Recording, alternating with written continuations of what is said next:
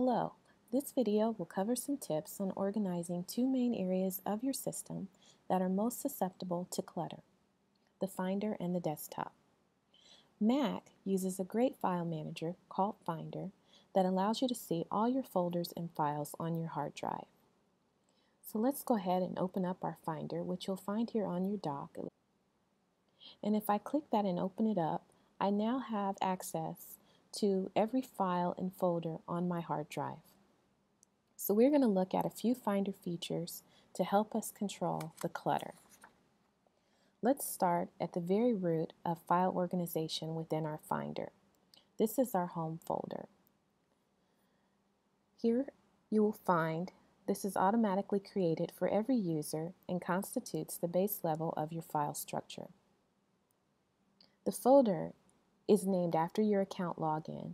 So as you can see, my login name is brown.bridget and my home folder is named brown.bridget as well. By default, you're given a few folders that are meant to store certain types of files.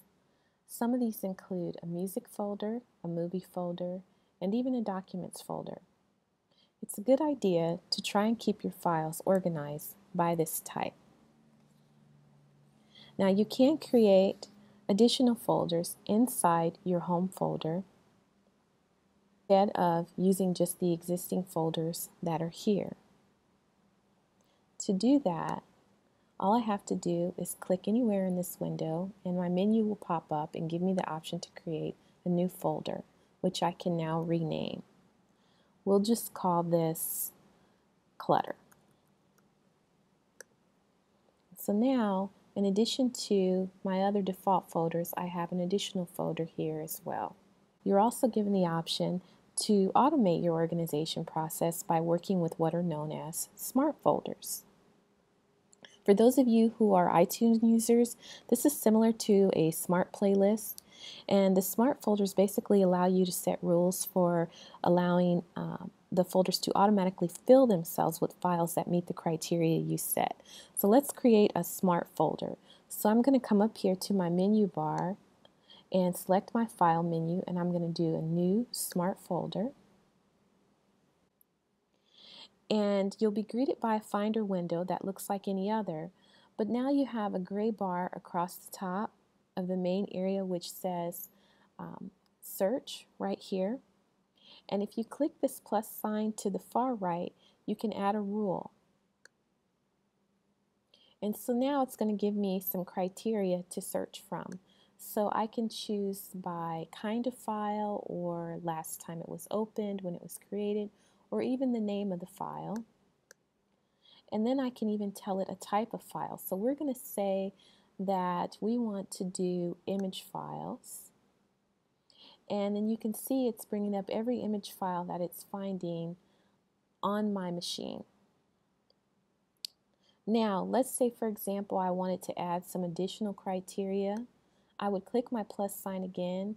Maybe I only wanted things that have been used within the last 7 days or the last month or something like that.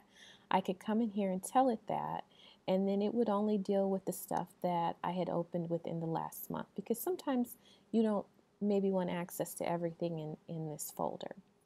And so if this would look good to me and I have the rules set, I'm going to go ahead and hit save, and I'm going to give it a name. So I'm going to call this Images Last Week. And I'm going to save it. And you'll notice here over to your sidebar, now I have an additional folder, but it looks a little different from some of my others. It has the gear as the icon. This is the symbol that OS X uses to display a smart folder. And the other thing you'll notice is that these folders are always purple in color. So it kind of allows them to stand out. In addition to smart folders, there's another tool which offers a quick way to visually organize your files within your folders. These are called tags. And the way the tags work, you're started with 7 default colors, and so down here you can see my tags over here in my sidebar. And what you can do is you can assign these tags to certain files. so that they'll stand out within your folders. So let's go ahead and do that now. Finder menu and choose Preferences. I can click on this tag button here at the top, and it shows me all the tags that I currently have. And you'll notice that these tags are named after their color, but we can rename these tags to be whatever we want them to be. So I'm going to use the red tag and rename it to be anything red is going to be work related. And so now if I come over here and let's say I open up one of my folders, and I'm going to tag some of these items as work items. So if I click on the file and come down here, I can select which one of the tags I want to use, and so I'm going to use the red because this is a work item. And so now you'll see that it has the red tag on it. So now this helps me to visually see better how my files are organized within my folders. Another tool that you have available to you within the Finder is the sorting tool, and this is available here via the gear. And what this is going to allow me to do is to arrange my files by defining a certain criteria. And so here I can say I want you to arrange them by name or by date last opened or even by tags, so that way all my work tags are together and so forth. So I'm going to say arrange by tags.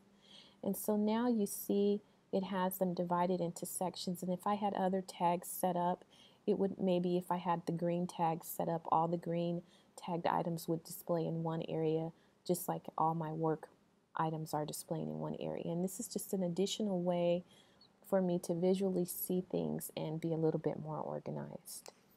In addition to keeping your files and folders organized, it's equally as important to keep your desktop free of clutter. A cluttered workstation can have adverse effects on your concentration and even your efficiency.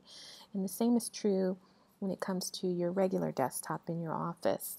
And so I found a good way to manage this is to create what I like to call a working folder on my desktop and place it in the dock. And in this folder, I keep items that I'm currently working on so that I can access them quickly without having to clutter up my desktop. And so you can see here I have a folder I've created out here on my desktop, and I named it Working Folder. But what you're going to do, rather than leave this folder here on the desktop, I'm going to go ahead and place it down onto my dock. And so now what I can do is any items that I'm currently working on, instead of leaving them out here on the desktop, I can place them into this working folder, and then I can get to them a lot quicker rather than going into my Finder and pulling them out. But then my desktop is no longer cluttered. And you can leave this folder out here as well, or you can actually put this one in the trash and just work from the dock, which is what I prefer to do. So those are some tips to help keep your files and folders organized and keep your desktop nice and clean.